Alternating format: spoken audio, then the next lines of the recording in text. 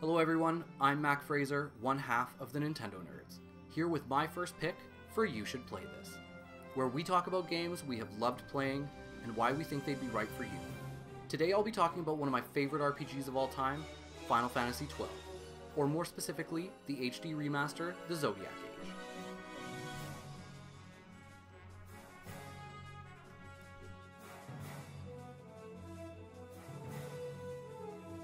It's obvious that the Final Fantasy series needs no introduction. The illustrious series began in 1987 in what was intended to be Squaresoft's Final Fantasy. The smash hit series now spans 15 main installments and countless spin-offs. From tactical grid-based battlers and fighting games to chocobo racing games, their series has offered something for everyone. It's obvious that we could talk about 7 or 10 until the end of time. I mean, of course, I love Final Fantasy X. I played Tuzanarkin at my wedding. But Final Fantasy XII just does not get as much love and attention, and here's why I think you should play this.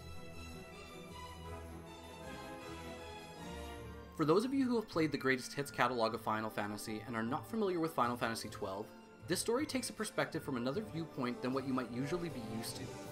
Where other Final Fantasy games usually use their protagonists as the main vehicle for the story, Final Fantasy XII's main cast can sometimes feel like they're only along for the ride. Don't get me wrong, there are some shining moments here, and we do get some story development that teaches us a little bit about each of the characters.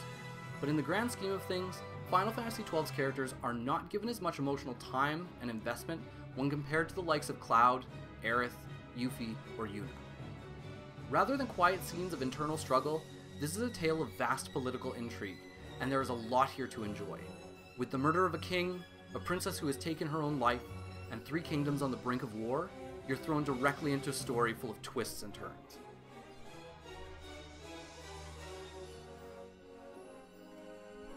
The first time I played Final Fantasy XII on the PlayStation 2, I was coming hot off the heels of the acclaimed Final Fantasy X. As someone who bought their PS2 for X a little later in the console's life cycle, and having not had much exposure to the series prior, I kind of expected the game to be a little bit more of the same. However, examining this separately from my experience with X, this RPG stands alone and is worthy of the series name, full of new design choices and gameplay changes that I can definitely respect as bold and new adventurous directions for the series. Combat in Final Fantasy XII took a step away from the traditional turn-based standard of the series. Many of the games before it, except for maybe Final Fantasy XI, had varying versions of a standard turn-based JRPG battle system. Final Fantasy XII revamped this battle system and brought us something completely different for the series in the way of active dimension battles. Gone are the random encounters of past titles. Enemies now roam the overworld, waiting to be engaged. The only way that I can think to describe it is kind of like an offline MMO. Your party wanders the land of Evil East together, taking down enemies in a gameplay style that is seamless, and it doesn't extract you from the world every time a random encounter occurs. Final Fantasy XII also introduced the Gambit system. All of the characters in your party will over time acquire more Gambit slots, which allow you to create rules that are autonomously followed during battle. It's a series of if-then commands that your party members will follow without being explicitly instructed to do so. If an ally falls in battle, use a Phoenix Down. If the enemy is weak to fire magic, cast Fira. If an enemy casts haste on itself to be able to attack more quickly, cast Slow. You get the idea. Some of the battles in the game can be absolutely ridiculous, and without party members being able to take on some of these tasks on their own, there are bosses and optional enemies that would be nearly impossible to beat. This Gambit system really is fun to play with. It gives you all sorts of different ways to set up your team to see how you can take down enemies. Our heroes gain experience and level up similarly to many other JRPGs. When they level up, stats increase and they become stronger, etc. So there really isn't too much to go into there. Where the game offers complexity and variety is in the Zodiac job system. Final Fantasy XII has 6 main characters and 12 job classes to choose from. Each job class allows for specific magic to be used, weapons and armor to be equipped, along with other things like extra stat boosts based on the job classes chosen. One of the things I like about the HD remaster on Switch is that you now have the option to swap job classes at any time you would like, giving you endless opportunities to rework and modify your team as you see fit. The original release of the HD remaster on PS4 did not offer this option. Once your characters were linked to a job class, you were kinda stuck.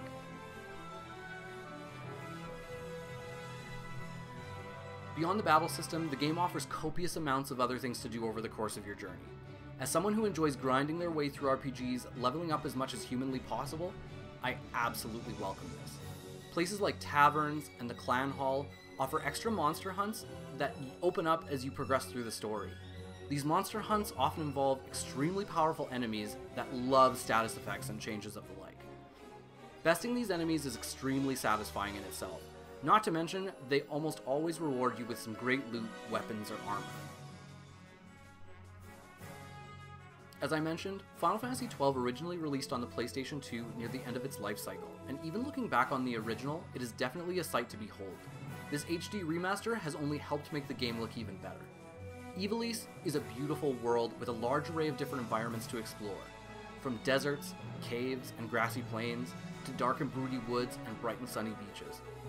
I am always awestruck when I come back to this game. Ivalice really feels alive. The world is filled with all different races and types of characters that really help to make the world feel real. The Dalmascan capital city of Rabanastre is a bustling metropolis on the surface and a winding labyrinth of tunnels and shops down below. NPCs are plentiful, most having unique things to say about what's going on in the world around them, or perhaps having quests to offer. It's amazing to see the world that Square Enix originally built back in 2006 with Final Fantasy XII, because there are RPGs today that fail to make a world nearly as compelling and alive as Ivalice. You should play this if you like complicated, convoluted narratives that keep you on the edge of your seat. If you like a large world to explore with a ton of optional content to keep you busy. Or if you liked the original back on the PlayStation 2, but haven't yet bothered to pick up the HD remaster. On the flip side, if you're looking for a game with a character-driven narrative, or don't like endlessly grinding and leveling up to be able to beat the next optional boss, then maybe check out one of our other reviews to find something you might like. In case you couldn't already tell, I love this game. It doesn't follow all the traditions that you might expect from the Final Fantasy series, but there is still so much of that history on display here, and playing the international version for the first time has only given me more to discover. As I previously mentioned, this game isn't for everyone, and even some longtime Final Fantasy fans may view this game as too much of a departure from the other games in the series. But Final Fantasy XII stands tall as one of the great games in Final Fantasy history. Have you played Final Fantasy XII The Zodiac Age, and/or the original? How do you feel about this entry in the series? Has your opinion of the game changed since it was released almost 14 years ago? We definitely want to know, so leave a comment below or message us on Twitter or Instagram. Thank you so much for watching. For more nerdy content, make sure to click that subscribe button.